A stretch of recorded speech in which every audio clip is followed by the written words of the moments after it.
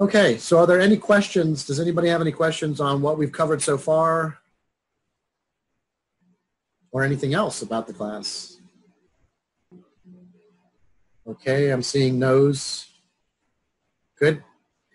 Then let's continue. There is nothing this week except the learning chapter due.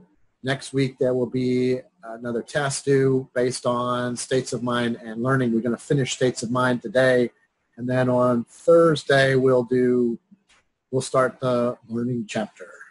So states of mind. Let me change my. This is where we were when we ended last time, states of mind. Thank you, Jacob, for saying that you are here.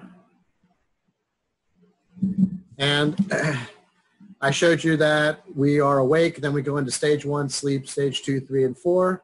Then we come out of 3, 2, and go up to REM, sleep, then back down again into stage 4. Maybe a second time, but you'll notice it doesn't happen any other time, because once you hit stage 4 and you have refreshed, there's no need to hit stage 4 anymore. Stage 4 is very specific for getting your brain all set up for the next day and washing out, flushing out all the garbage that's in your neurons.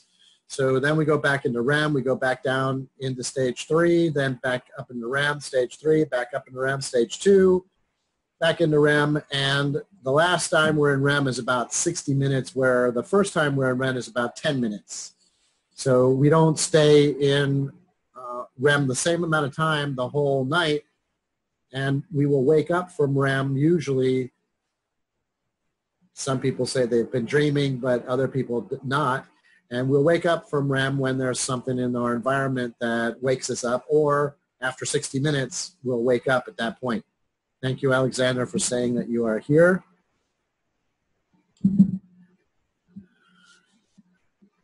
Babies will sleep a tremendous amount of time. They can sleep 16 hours a day, but they don't sleep all 16 hours at once. They sleep an hour, then they wake up crying, then they sleep another hour, then they wake up crying, then they sleep another hour, and they wake up crying, and you never get any good sleep for the first 2 years of having a child. I skipped that. I went directly to 9 years old when I adopted, so I didn't have to worry about it. Anya, Anais, thank you for logging in. So I never actually had that problem, but some of you may be mothers or fathers, and you remember the time when your child was so young that you didn't get any sleep. It's basically a nightmare all the time. And if the child is really upset or sick, then it's even worse.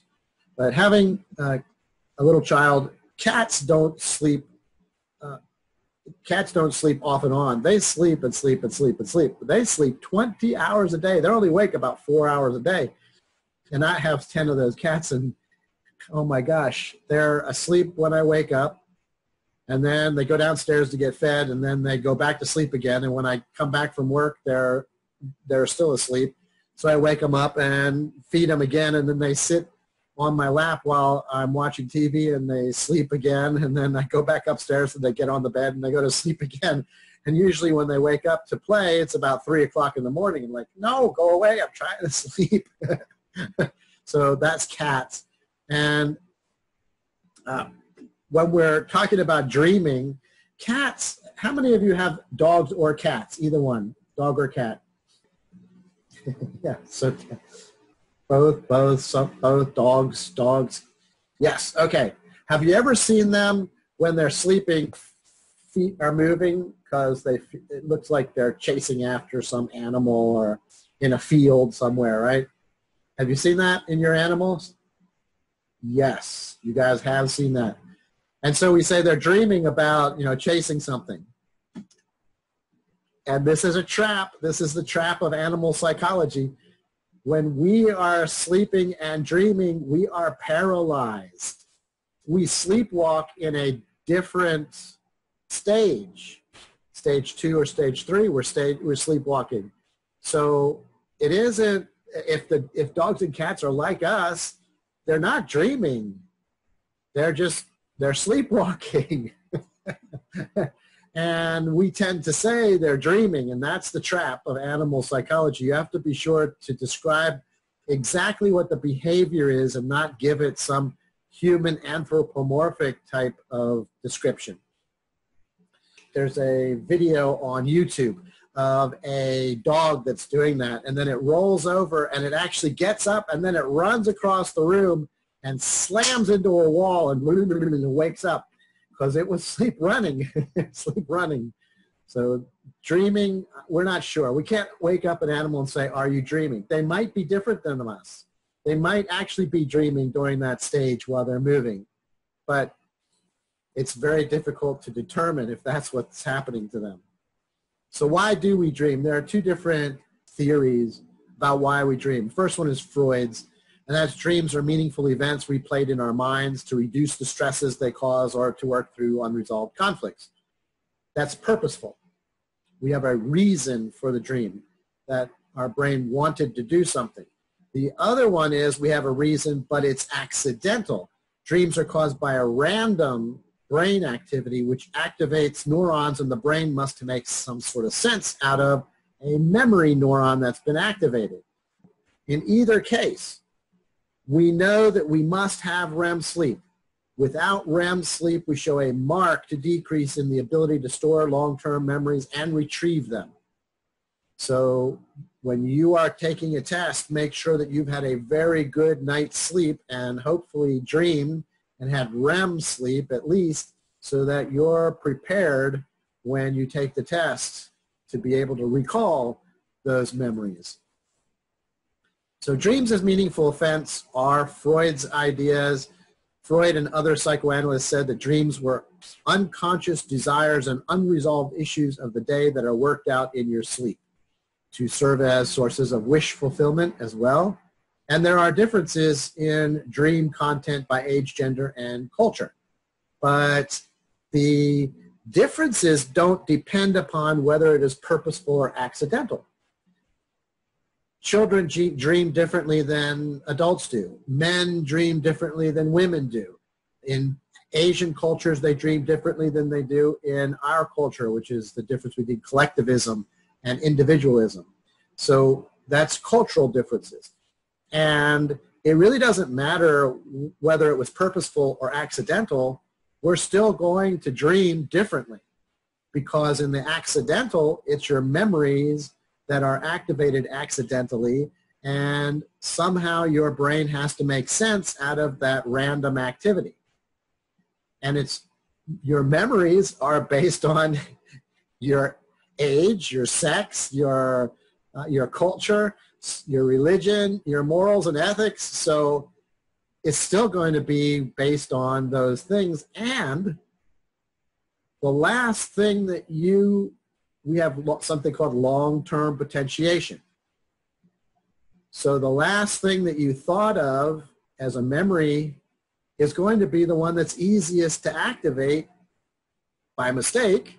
And so that could very well be the next thing that is activated while you're sleeping, and you have to make a dream that makes sense out of that last memory that you were thinking about before you went to sleep, or the things that you've worked out during the day that you've really tried to figure out during the day. The desires that you have, the unresolved conflicts of their day are all parts of your memory system, and they're the major possible reasons why you are going to randomly activate those particular memories. They're easier to activate once they've been activated for a little while anyway. No matter which theory is correct, we know that we stay in REM sleep for about 10 minutes the first time we enter REM, and we enter REM many times during the night. And the last time we're there for about 60 minutes if we wake up from our dream, but less than 60 minutes if the alarm clock goes off or the cat or dog walked into the room and jump on you. So some of the terms that are associated with dreams, the latent content is the content that's the hidden meaning of the dream, the unresolved conflicts, possibly, of your day, the issues that you've been working on during the day. There's the latent content. The manifested content is the actual manifested dream. The thing that happens, the dream that you're having, is the manifested dream. A manifested dream, according to Freud, has a reason for being. It's not just a accidental memory connection. And so he says we have this thing that's bothering us, and we make a dream to make it better. So here's an example. How many of you have ever had a dream where you were flying? You just put out your arms and the wind just picks you up and you fly over the trees and fly over the city, fly over your house. Anybody? So I'm seeing lots of no's. My last class, there were a few that had that dream. So let's say that you have been seeing a therapist, and you go to the therapist one day and you say, I just had this really weird dream, and I was spread out my arms and I just flew into the sky and I could fly anywhere I wanted to. The therapist would say to you, well, and this happens to men more than women, but, well, we have been talking about the fact that you're about to get married, and there is this whole idea that men seem to have that when they get married, they have a ball and chain wrapped around their leg, and they're now helpless. They can't go anywhere or do anything. They're tied down. And if that is a worry for you, then the best way to get rid of that worry is to dream that you are completely free. And how much freer can you be than when you're flying? So you're flying. And that is a possible reason for having that particular dream, is that you're about to be tied down by something. You could get a new job that seems to be tying you down, or an old job where you're changing what you're doing at the job and you're feeling tied down. In many cases, in jobs, they're now firing people, and then the people that are left over have 2 times the work to do or 3 times the work to do, feeling tied down. So you have a dream about flying, and you feel more free. You get rid of that feeling of being tied down.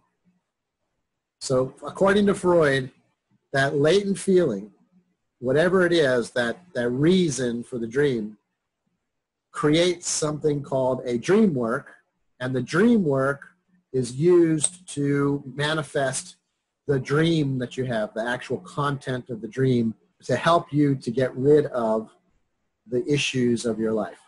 So that's dream states.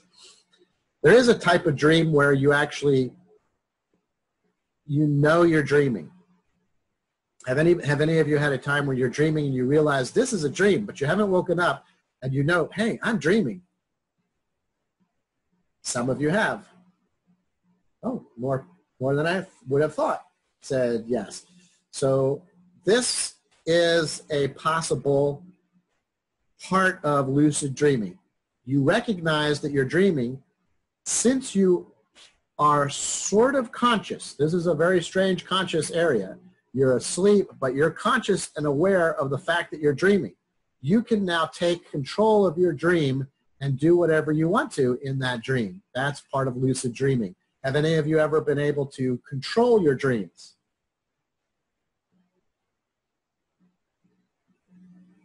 Some of you have. Most of you probably have not. It's not an easy thing to do, because as soon as you try to control your dream, most people will wake up from it. But some people can stay in the dream and control the dream. So sort of like, I'm in my car with my wife driving down the road in my Honda Accord, and I realize this is a dream. I'm dreaming. So, hey, I've always wanted a Tesla, and I know what a Tesla feels like because I've sat inside of a Tesla before. So now all of a sudden I'm with my wife and we're in a Tesla. And I've trained as a pilot, so hey, why can't my Tesla fly? Pull back on that steering wheel and shoom, I'm into the air. I'm flying in my Tesla with Christy Brinkley. Oh my gosh. So that's controlling your dreams. Lucid dreaming is possible. People do have control over their dreams. In research, We wake people up slightly. We have little lights around their eyes so that as we see that they're going into REM sleep, we flash the lights a little bit and it pulls them slightly out of the dream state so that they now are aware that they are dreaming and they can control the dream, supposedly, in these research projects that they do. But there's another aspect to lucid dreaming, and that is something called astral projection. Astral projection is leaving your body, looking around, and then coming back into your body again and telling somebody what it was that you saw. And lots of people in hospitals have done this, supposedly. They're in a hospital situation where they're in surgery, they're knocked out by the anesthetic, and yet they say they were floating above their body watching the surgery happen, and then they came back into their body and they could tell you what a nurse was doing in the room, what a doctor was doing in the room. They could tell you everything about what was happening in the room. But they may be knocked out, but our brain never stops functioning, even though we're knocked out, and our ears are still working. We may not be able to see anything or feel anything, but our ears are still working, so we can hear what's going on in the room. Maybe they're just making up a dream in their head about what they're hearing in the room. But there are those people, strange people, who say that they floated above their bodies in the surgery room, and then it was boring. So they left the room, went somewhere else in the hospital, and then when they wake up, they can tell you what was happening in the rest of the hospital. Now that's weird. And that's astral projection. And that's the point of astral projection. The United States government has spent billions of dollars studying astral projection. And the Russian government has spent billions of dollars studying astral projection. Can you figure out why they would do this? This is a waste of money as far as I'm concerned. But why would they spend billions of dollars trying to research astral projection? Nobody has a clue. Somebody in the last, there we go, Catherine has figured it out. If I'm an American soldier and I can speak Russian, and I know Russian really well, then I can go to sleep in the Pentagon, astral project over to the Kremlin, listen to everything that they're saying there, come back, wake up, and tell all of my bosses what they're planning to do in the Kremlin. Perfect spy. You can't catch them. You can't kill them. Now, the federal government does not spend any money on this anymore, neither does Russia anymore, and there's a reason for that. And most of my students will say, yeah, because you just can't do that. It's not possible. But I'll take the other side of it, and I'll say, okay, what if it was possible? And why wouldn't they be spending money on it anymore? And the reason would be, we have embassies in every country in the world, except for North Korea. And those embassies are in many cases in hostile territory. Russia is not a friendly nation, neither is China, but we have embassies there so that we don't get into a war immediately. We actually have somebody there that can talk to the other person, go, wait, this is you're looking at this the wrong way. We're not trying to go to war. And so we have these places, and of course our enemies are listening in on those places all the time. So these buildings are hardened. They're called hardened buildings, which means you can't hear anything that's going on in them. All the communication that's coming out of them is encrypted, and you can't get that, you can't figure out what the information is. And so maybe, I'm taking the opposite side now, maybe during this research they found a way to harden the Pentagon and all of our embassies against astral projection spies. I don't know. I have no idea. I've never astral projected, so I can't say anything about it, and I don't know any of the research that's being done in it or had been done in it. But we're not spending a lot of money in it anymore, and so who knows why. So for those of you who have never astral projected but can control your dreams, what they say is, in order to astral project, you walk over to a cliff in your dream and jump off and fly, and you will astral project. Of course, there is I can't remember if it was Mark Twain or somebody else who said, well, it's really easy to fly. The hard part is just missing the ground. You can fly, jump off a building, you're flying. The hard part is missing the ground when you fly. Satellites, they're falling, but they're falling around the earth, so they miss the ground. So here's a picture of sleep from infancy to very old age. And you can see that infants sleep, like I said, 16 hours a day. The older people sleep much less. And what we say 8.75 or 8.5 is right in this area, which is your teenage years. And that's the average that people will sleep. And then it will decrease and decrease and decrease until you're hopefully old enough to only need about 5 3/4 hours of sleep. But this causes a major issue in nursing homes and hospitals and places where people are kept in their old age, because they haven't been told this. There's nurses and doctors that have zero information about sleep needs. And they're older patients who don't need sleep. They're like, there's something wrong with you. You're supposed to have 8.5 hours of sleep, and you're only sleeping 5 3/4 hours. So we're going to have to give you a pill to keep you asleep. No, they don't. But it ruins their schedule. They don't want people walking around early. They have certain group of people that are there to take care of their patients, and they're not supposed to be awake, earlier than 8 o'clock in the morning. So what's wrong with you? Nothing. You just aren't supposed to sleep as long.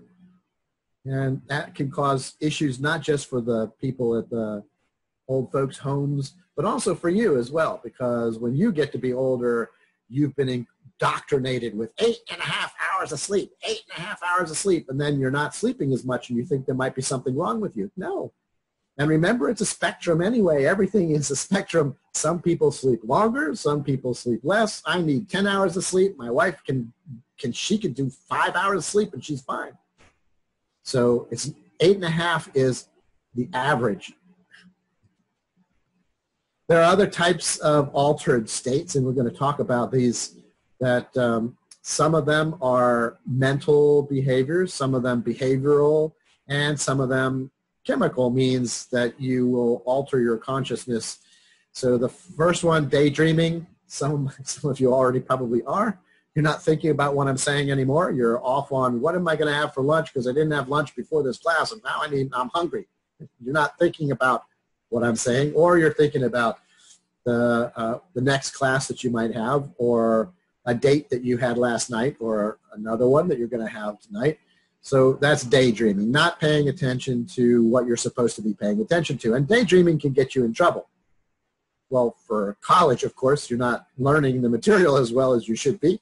But if you're doing something dangerous, like working with a table saw or something, then you better not be daydreaming. You better be paying attention to what you're doing. Or if you're a chef and you're cutting and you're not paying attention to what you're doing, you'll nick your finger off. So daydreaming is not necessarily a good thing, but we all do it. Everybody does it.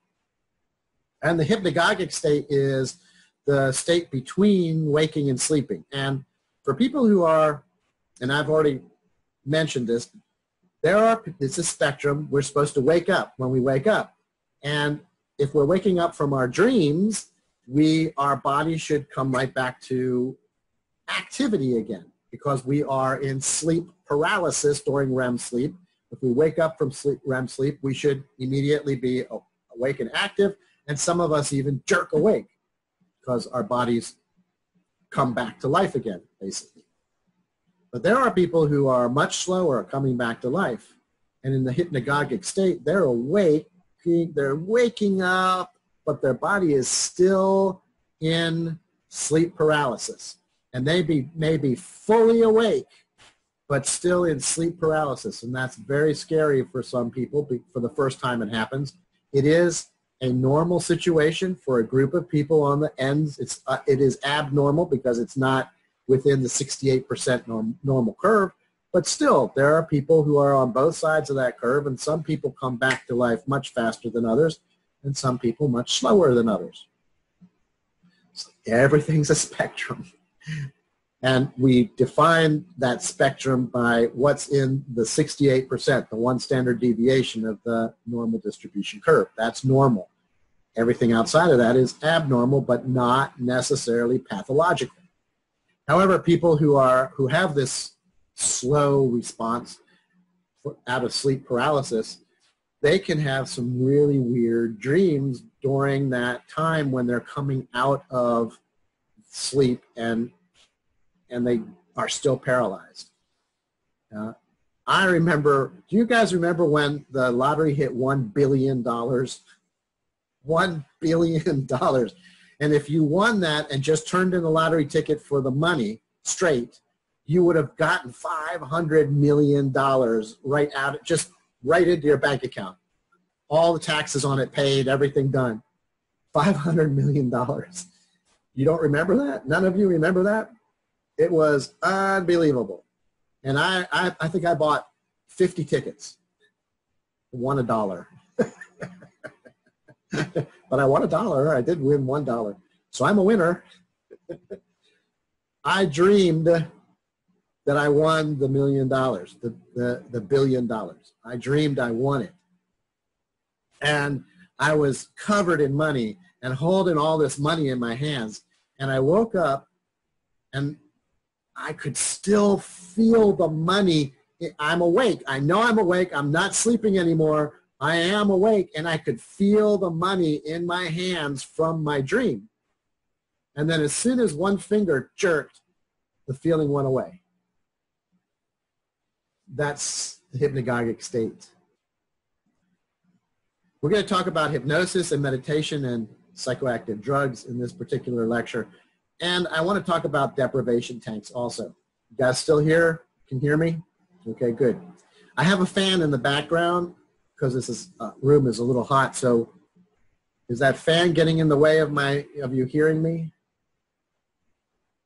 Okay, good. All right. So a sensory deprivation tank. Our brain takes in a whole lot of data. We've already talked about that, but we haven't gotten to sensation and perception yet. We'll talk about more of that in sensation and perception. But the senses all push data into the brain. And the brain likes that. It wants information. It does not like to be isolated. A sensory deprivation tank takes away all those senses. It is a tank full of water that you lay down in. The water has so much salt in it that it is very buoyant, so you can just float without moving. You don't have to worry about sinking. It's like you're floating on air. The water is the same temperature as your skin, so you can't feel the water movement back and forth as you're breathing and moving a little bit in the water. When the tank is closed, the air in the tank is also made to be the same temperature as your skin. So you can't tell the difference between your skin, between the air and the water. They feel the same way. It is completely dark in there. There's no sound in it. There's no smells in it. There's no taste in it. Your brain is completely devoid of all senses. Very relaxing, extremely relaxing for about a half an hour. Most people can't make it much past a half an hour because the brain gets a little annoyed being all by itself, and so it starts to hallucinate. You start seeing things, hearing things, smelling things. It's like there's something there, and there's nothing there, nothing. And people can't spend very much time in it, but it is extremely relaxing to go into a deprivation tank and supposedly can help to alleviate some of your sleep debt. If you have such a large amount of sleep debt that you're going to fall asleep at the wheel, then you need to find a way to reduce that sleep debt. And some people just can't get enough sleep. There's not a way to do it. But this, a half an hour in the sensory deprivation tank is like 4 hours of sleep. And we'll talk about hypnosis, which is like 8 hours of sleep for a half an hour. So you can make it up, but there's a deprivation facility in Virginia Beach. I think it's $100 for a half an hour to lay down in a deprivation tank. Are any of you, does that make you want to go see a deprivation tank and be in a deprivation tank? I don't see anybody responding to that. Nope.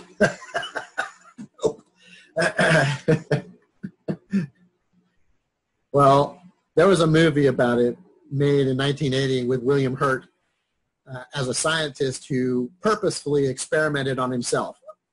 I hope that by now, at least, you understand that scientists should not experiment on themselves, their children, or anyone they know, because there's too much bias involved in that.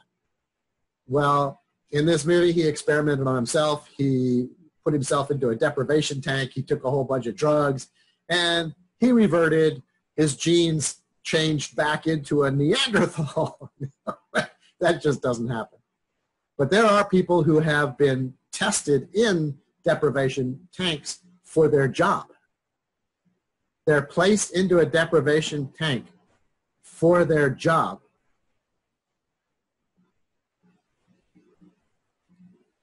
Astronauts. Because when they get to space, there is no gravity. They're just floating. And the deprivation tank makes it feel like you're floating without any gravity. So they were tested through this to see if they could make it through having an hour or two in space or more time in space, if they could pass through the deprivation tank that way. I don't think they use the deprivation tanks that way anymore. That was in the Apollo Mercury programs. But it was a pretty cool movie, Altered States in 1980. So let's look at hypnosis. How many of you have heard of hypnosis?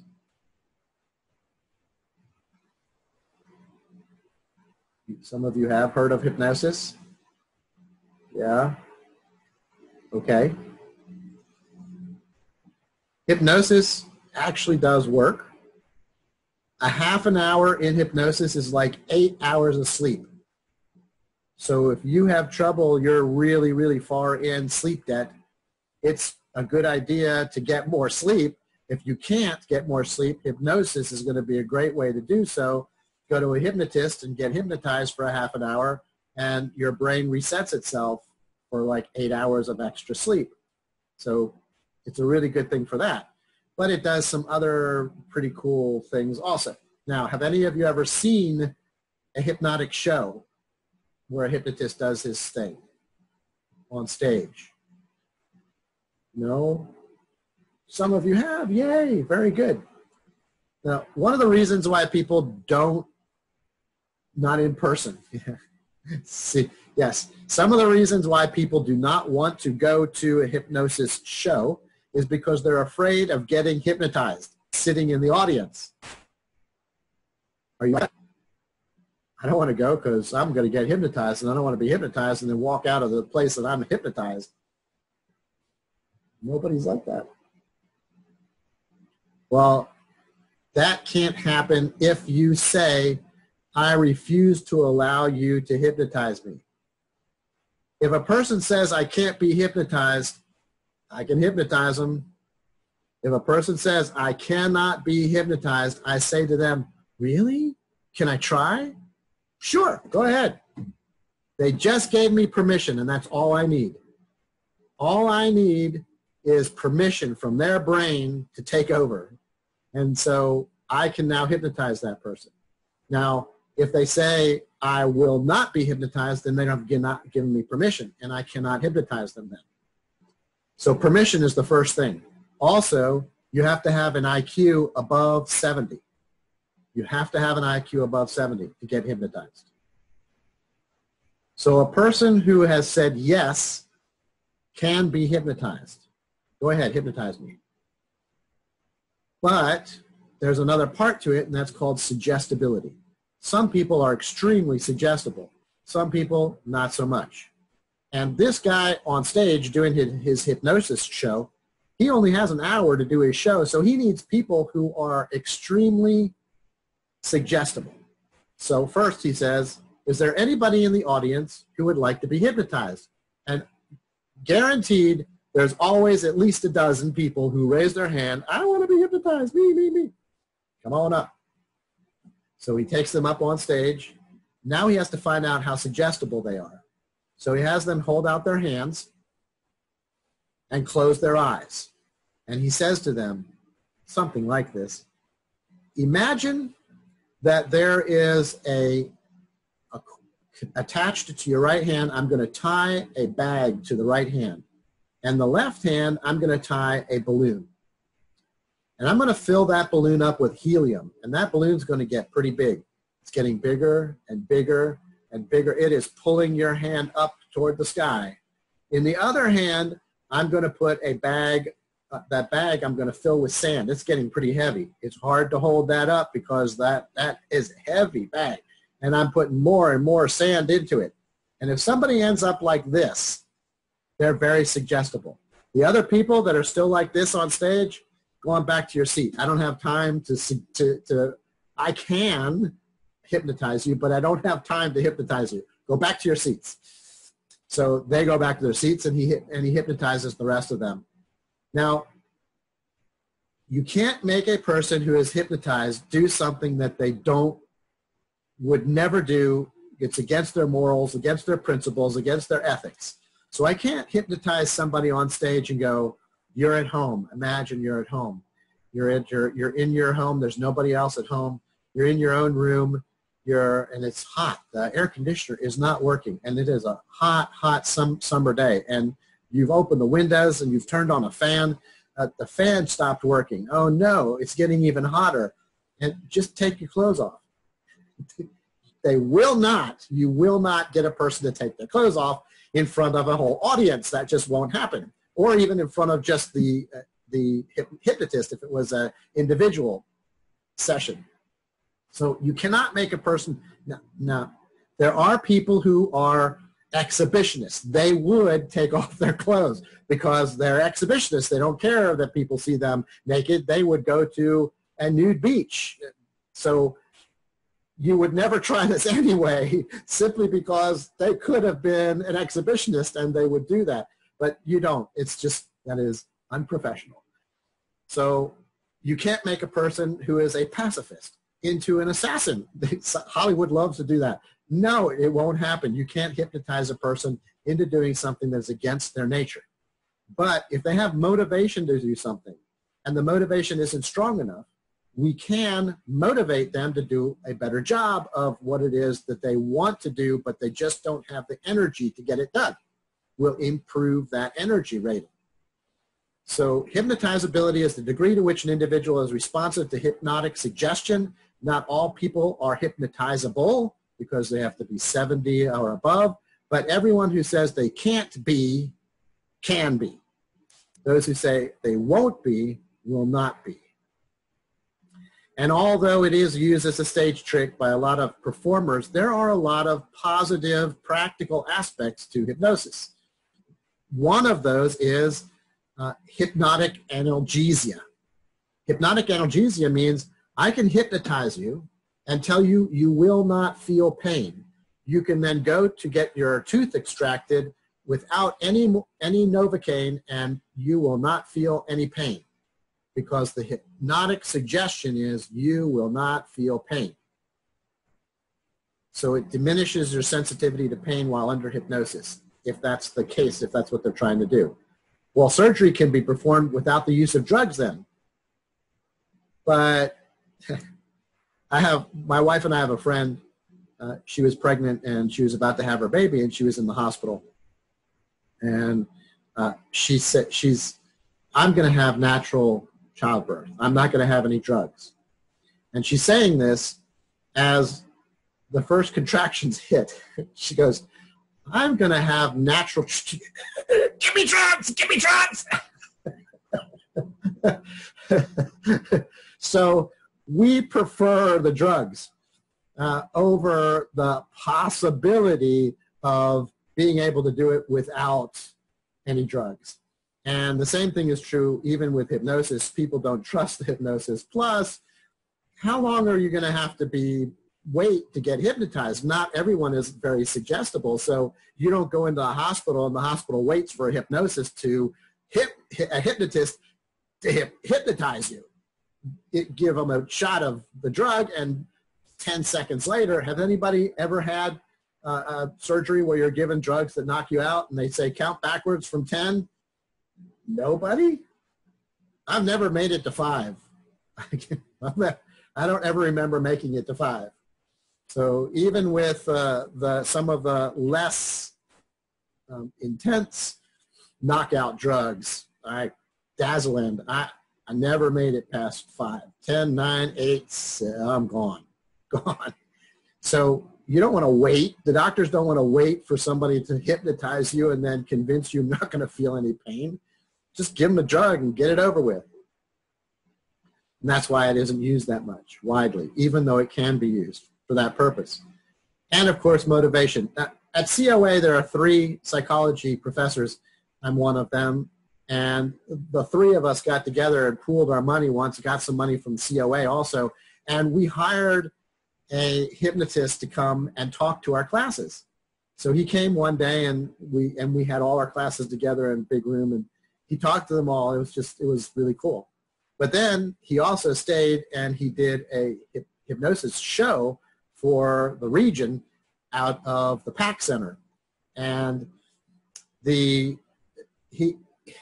so the 3 of us are there because we're basically the hosts. We brought him in and we introduced him, and then he did his show. And of course he said, is there anybody in the audience who wants to, get hypnotized? And there was a little 12-year-old girl raised her hand, me, me, me, me, me. And he said, are those your parents? Yeah. Is it okay with you if she comes up? And they were like, fine, it's fine with them. So she came up and she got hypnotized. She was very suggestible. And he hypnotized her and he hypnotized all the other people, and they went through his little routine.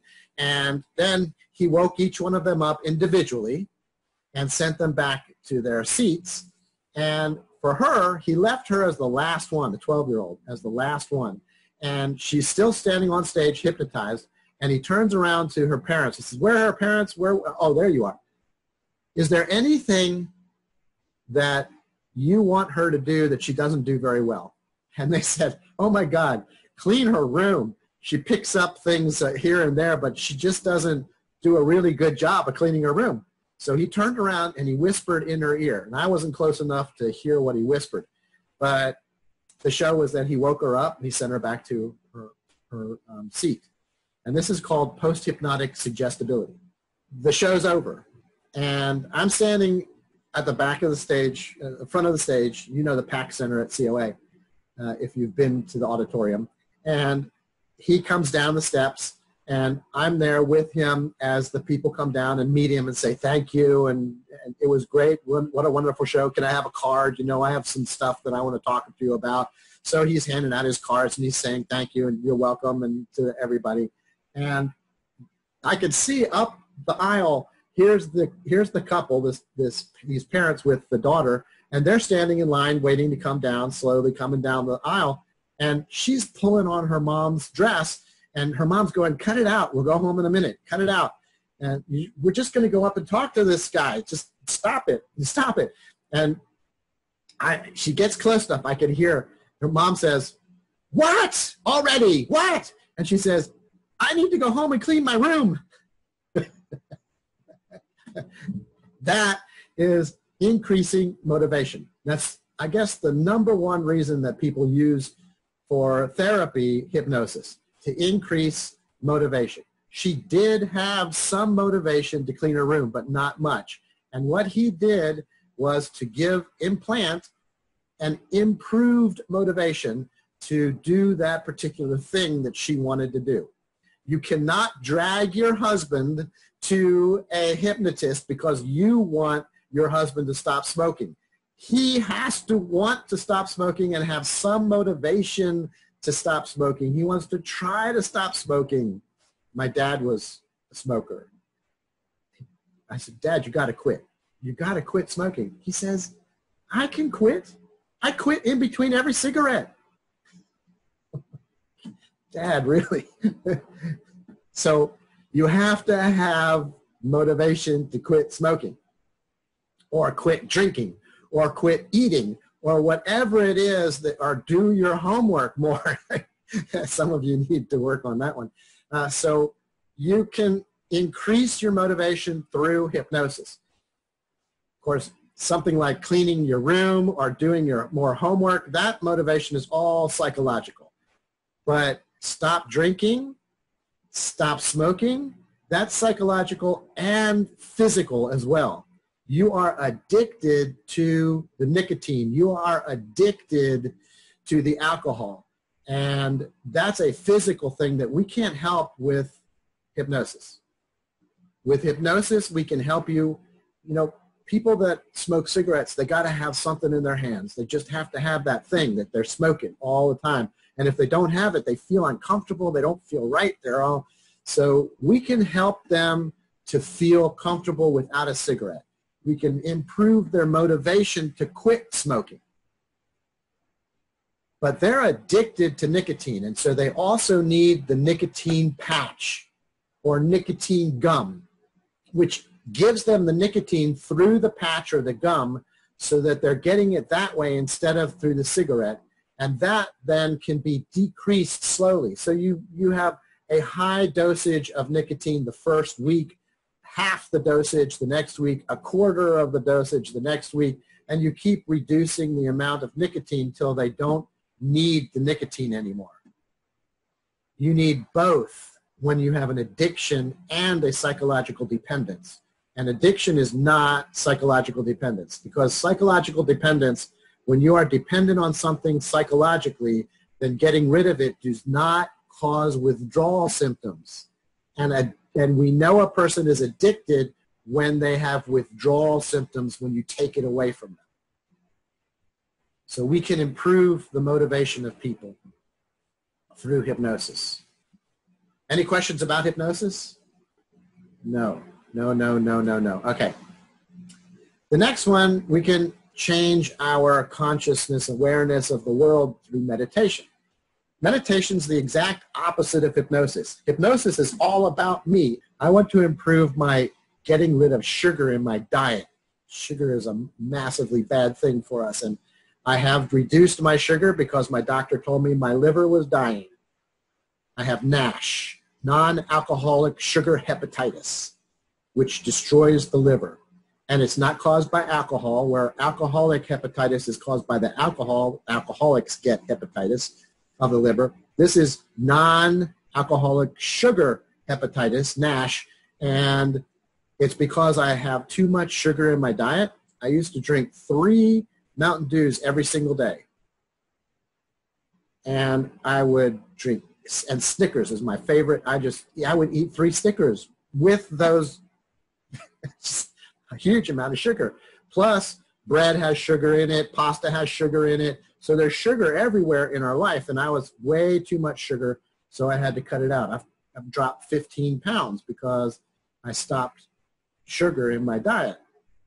Some. I haven't dropped all sugar. And you have to drop the non-sugar sweeteners also, because it turns out when you drink saccharin or some other, it just keeps the desire for sugar there because of the sweetener. You have to get rid of the sweet. And it's amazing. I can walk into a grocery store, and with my nose, I can find the sugar aisle because I can smell sugar in the air now because I have less sugar in my diet. It's amazing. So, but my liver has come back online again, which is nice. It's healed itself. And the doctor said that there are 4-year-olds today that are being diagnosed with NASH. Their livers are failing at 4 years of age because they're getting too much sugar in their diet from the sugar drinks that we give them and the sugar, the candies that we give them. And they're not going outside and playing and wearing it off through energy use. They're just sitting around watching TV or playing on their computers now. So that's bad. That's really bad. And they said that, as I was looking up what this stuff was, that by the year 2025, the majority of liver transplants is going to be because of NASH. By 2025. we're seeing it increase in the population so much. And all you have to do is drop sugar out of your diet. So meditation, let's get back. So meditation is a form of consciousness change induced by focusing on repetitive behaviors, assuming certain body positions, regulating your breathing, and it's all about getting rid of who you are. Not me. It's not about me, which is where I started that NASH study. It's not about hypnosis helping me to get rid of something. It's about becoming one with the universe, losing yourself. Stop thinking. You know how hard that is? You close your eyes and you say, all right, I'm going to stop thinking. Wait, I'm thinking about stopping thinking. No, I shouldn't think about stopping. Don't, shut up, shut up. It's very hard not to think, to just clear your mind. And that's a part of meditation, to become one with the universe, to lose yourself in meditation. And meditation, again, is an extremely good way to catch up on your sleep debt. It works really well. Self-meditation. It also helps all kinds of other biological phenomenon in your body. So you actually improve yourself through meditation in lots of different ways. There's a joke about a Buddhist priest. The meditation is from the Buddhist philosophies, is where it began, Taoism. And the Buddhist priest is walking down the sidewalk in New York. They're vegetarians, obviously. I hope you know that about Buddhists. And this monk, is walking down and passes a hot dog vendor on the street who's yelling, hot dogs, you want a hot dog? Hot dog, hey, monk, you want a hot dog? He's like, no, I'm vegetarian. Hey, I got vegetarian hot dogs. Really? Yeah, they're made out of plant proteins. It's not anything that has to do with meat. Absolutely meatless. You want to try one? Sure, I'll try one of those. So he takes out the hot dog, puts it in the bun, says, what do you want on it? I got mustard, ketchup, mayonnaise, sauerkraut, relish. Says the Buddhist monk. Make me one with everything. Make me one with the universe. Make me one with everything. All right, you didn't like that joke. Okay. And I tell you these jokes purposely to get you back to listening again, even though they're bad jokes. So meditation is a form of altering your consciousness in order to lose yourself. Very different than hypnosis. And then we come to drugs. Alcohol is a drug. There's lots of other drugs, including medication that the doctors give you. They're drugs as well. And food can also be a substance that is abused. So using a substance, and that's any substance, when use of that substance causes the person not to meet the demands of life. So why food? Because some people eat so much that they get all kinds of problems, like my liver being destroyed. I'm eating sugar too much. So substance abuse, that was sugar abuse. Right? But we usually talk about alcohol as a substance abuse and, of course, illegal drugs. But then legal drugs also, medications can also be abused. So addiction can lead to numerous life-threatening and illegal activities to acquire the next dose. And sometimes you don't even know that you have gone out to, a person who is an addict can be using the drug and not even remember where they got the drug. Complete memory loss while they're out there stealing something in order to get the drug. So addiction is caused by tolerance and physical dependence, physiological dependence. That's addiction. We do not say psychological dependence is addiction because you don't get withdrawals when you are psychologically dependent on something and you lose it. You don't go through withdrawals. It's not the same thing. So tolerance means having to take more of that substance to achieve the same results because the effect of the substance is reduced after repeated use. And I could give you a great example of tolerance because we do this to our children all the time. A child comes up and interrupts you. You're talking to another adult and the child interrupts you and you say, no, you have to wait your turn. then they interrupt again. No, you have to wait your turn. And they do it again and again and again. Eventually, they interrupt you and you just completely ignore them. It wasn't enough. You're getting so used to the interruption, you didn't even notice they interrupted you. You became tolerant to the behavior. So what do they have to do? They have to get worse. They have to do something even stronger to get your attention. And that's what happens with drugs. When you become tolerant to the drug, you don't have the same response to the same amount of that drug. You need more of it. And that's one of the problems with addiction and psychological dependence. So substance abuse, physiological dependence is the body's dependence on the drug. Psychological dependence is the mind's dependence on the drug. It's a pervasive desire to use the drug and is independent of the physical addiction. Some drugs are both physically and psychologically addicting. Some are just physically addicting, some just psychologically addicting. And it can produce, when you have psychological dependence, it can produce temporary memory failure, where you don't even remember where you got the drug from. And I could give you a good example of this. Many of you drive, and you drive long distances sometimes, and it's the same trip that you've taken 100 times, and you get to a certain point in the trip and you go, how did I get here? I don't remember. I didn't even remember getting out of my driveway. Is that anybody ever had that? There's like there was a turn I was supposed to take. I took the turn because I'm where I'm supposed to be, but I don't remember it at all. That's temporary memory failure. So withdrawal is the pattern of painful physical symptoms and cravings when the drug is removed, and withdrawal indicates addiction, but it is not what causes addiction. Causes addiction is your body's dependence on that particular thing. So, your tolerance of that particular thing. So withdrawal indicates addiction. How many of you have ever tried, I mean, I just told you I had to get off of Mountain Dew. I took 3 of them every day, and that has caffeine in it. Caffeine is just as addicting as cocaine is, and so is nicotine. Nicotine, cocaine, and caffeine are all just as addicting. Now, nicotine and caffeine don't do any real damage to you. Cocaine does a lot of damage to you. So have any of you tried to get off of a drink, sugar drink, or a caffeinated drink, and you go through withdrawal symptoms? You shake, you have headaches, you sweat. It's very difficult. It takes about 6 months. 6 months.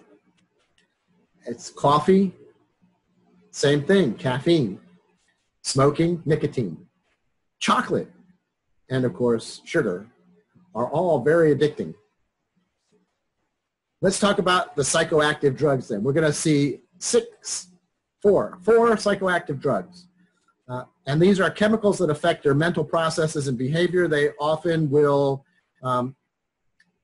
change the way that your neurotransmitters are affected in your brain. Illegal use of drugs in the United States has declined overall, but heroin is still a huge thing in the United States. And it seems to be catching on with teenagers for some reason, and we're not really sure what that is.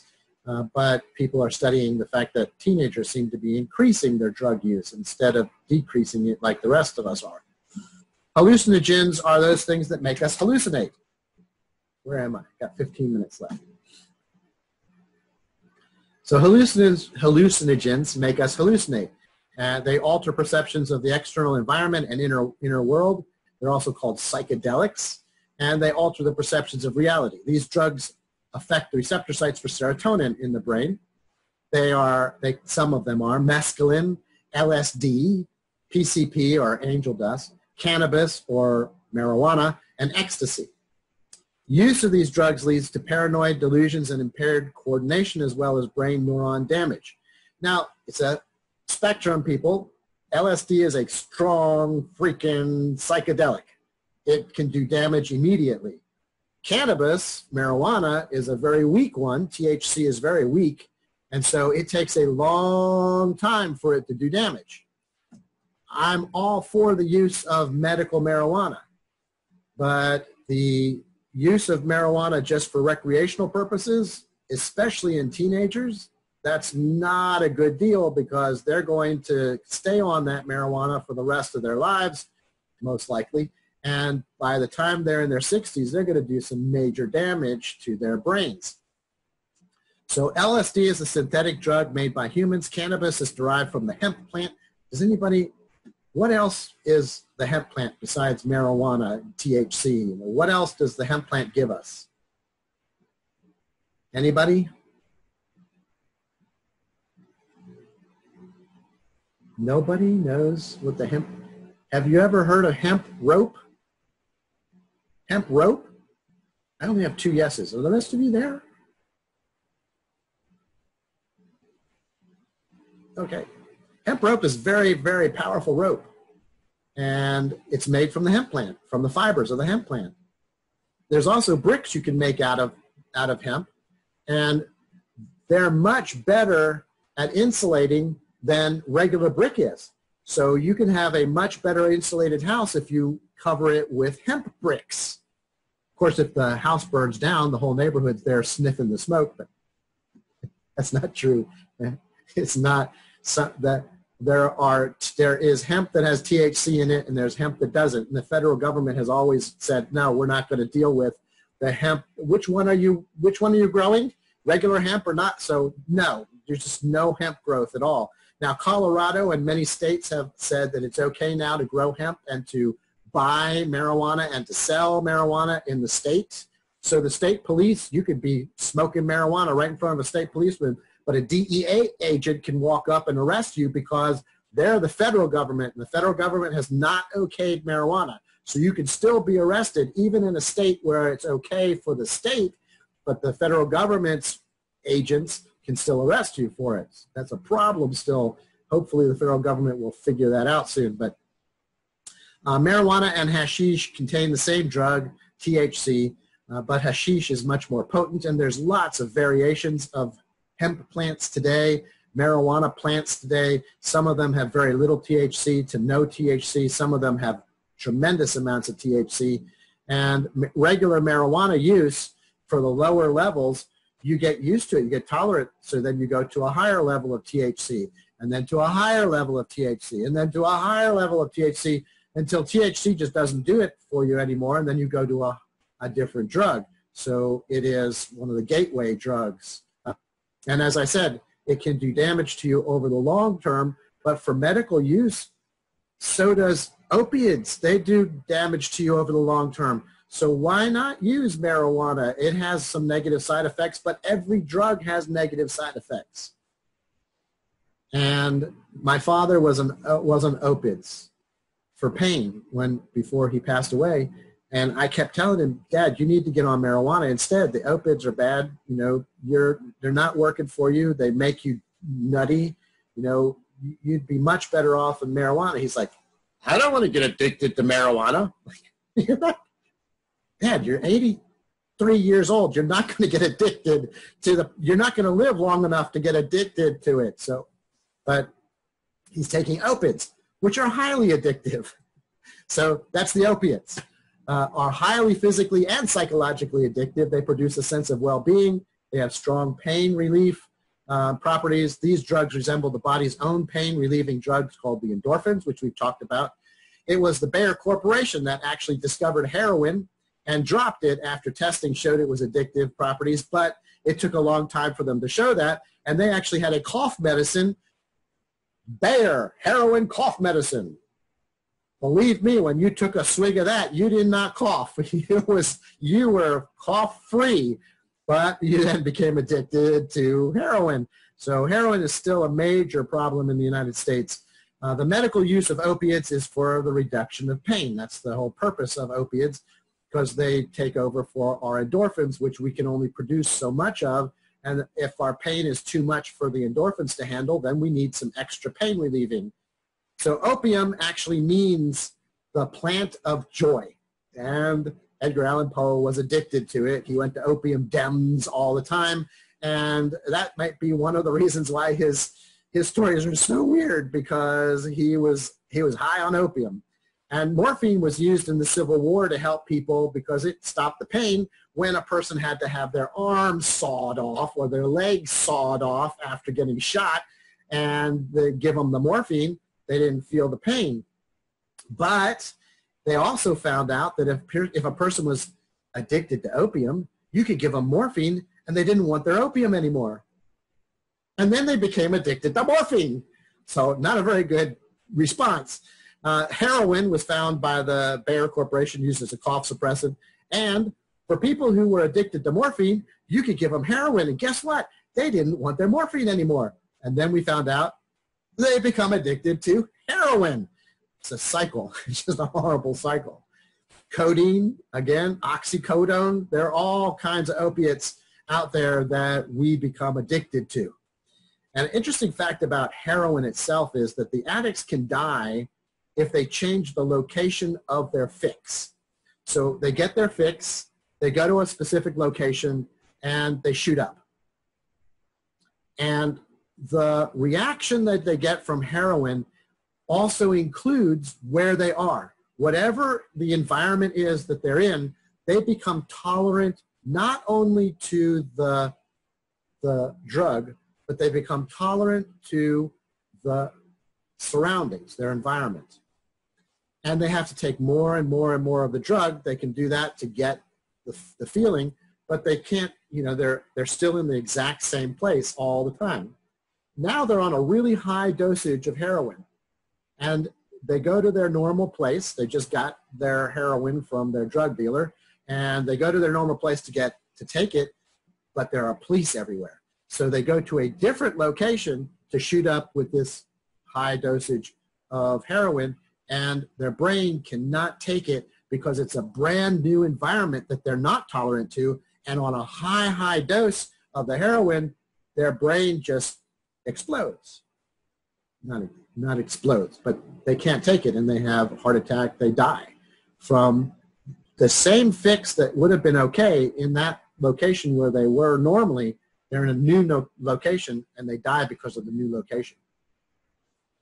Depressants are the way that most people try to commit suicide or commit overdoses by accident. It's the #1 cause of drug overdose. It slows down your mental and physical activities. It slows down the autonomic nervous system. The autonomic nervous system controls your breathing and your heart rate. You slow it down to the point where it's not functioning anymore. You're not breathing, and your heart isn't beating. You die. So a big problem with depressants. Alcohol is a depressant. So they are barbiturates, benzodiazepines, and alcohol. And barbiturates give pleasant euphoria in small doses. Well, so does alcohol. You have this problem. It's just a horrible, horrible day. It's just terrible. You go and you have a shot of alcohol, and it mellows you out, and you don't feel as bad, and that's great. Let me have another shot, and then another shot, and you lose control. And if you are a person who is an alcoholic, the first thing that the Alcoholics Anonymous wants you to do is to admit you are an alcoholic. Yeah, people go to Alcoholics Anonymous because they are dragged there, but that doesn't mean that they admit that they're alcoholics. You have to admit alcohol has control over you. You do not have control over the alcohol. Alcohol is a legal drug. So people self-medicate. They don't feel good, so they take alcohol. It makes them feel better, and until they pass out, and they do stupid things while they're drunk, and they don't get their jobs done right. So they lose their jobs, they lose their cars, they lose their houses from being alcoholics. And we'll talk a little bit more about alcohol in just a minute. But an interesting side effect of barbiturate withdrawal is that if somebody is on barbiturates and they have increased the number of barbiturates increased because they're tolerant, they need more and more and more of the barbiturates, and you find out you're on, give me those. You take them away and make them go cold turkey, they will die. You never take away barbiturates cold turkey. You give them the same amount they've had reduce it a little bit the next time, reduce it a little bit the next time, reduce it, come slowly down off of barbiturates. Do not go cold turkey off of barbiturates. The alcohol is just a terrible product. I am not the kind of person that says never drink alcohol, but you need to have control over your alcohol. And if you're an addict, you will never have control over the alcohol again. It will always have control over you. Now, I'm an Ashkenazi. That's my background, my genetics, and I have genetic in me, genetics that makes me have massive headaches if I drink alcohol. So I will never be an alcoholic. I take a little bit every once in a while for religious purposes, but I do not want alcohol very much because I get horrible headaches from it. So Ashkenazis never become alcoholics. However, they can become cocaine addicts and other, it's not that they can't be an addict, they just aren't going to be an addict for alcohol. So women metabolize alcohol on their liver, and men metabolize alcohol, half of it, in their stomach. The rest of it gets into them, and then they metabolize it in their liver. So a woman drinking the same amount as a man will get liver disease faster than the man does because half of his is destroyed in his stomach. And alcohol contributes to sudden infant death syndrome, as we've already talked about. It contributes to mental retardation. In fact, fetal alcohol syndrome, mental retardation, is the #1 cause of mental retardation that can be eliminated. There's no reason for fetal alcohol syndrome retardation. The mental deficiency caused by fetal alcohol syndrome is caused by women who are drinking while they're pregnant. But women don't know that they're pregnant right away. They could be drinking, having a good time, and they could be pregnant for a month, sometimes 2 months before they really realize or recognize or accept the fact that they're pregnant, and they've been drinking the whole time and doing damage to their child growing in the womb. So if you are an active woman and you are not protecting yourself, then you should not be drinking. And if you are protecting yourself with drugs, the pill, the patch, the shot, whatever it is that you're taking to not be pregnant, and you get a cold and they give you antibiotics, the antibiotics interact with those drugs and destroy them. They're like you're not taking anything. You can get pregnant just as easily as you could if you weren't taking them at all. So be aware of that as well. And then there's stimulants. And we're basically at the end of class, so I'm going to stop right here. I'll take up stimulants and then go on to the learning chapter next week. But if you have not put your name down in the chat box and said here, please do that. If you want to stay around and talk afterwards, ask me questions, I'm here for that. If not, then have a good night. And Wednesday, I will see you on Thursday. Bye. Stay healthy.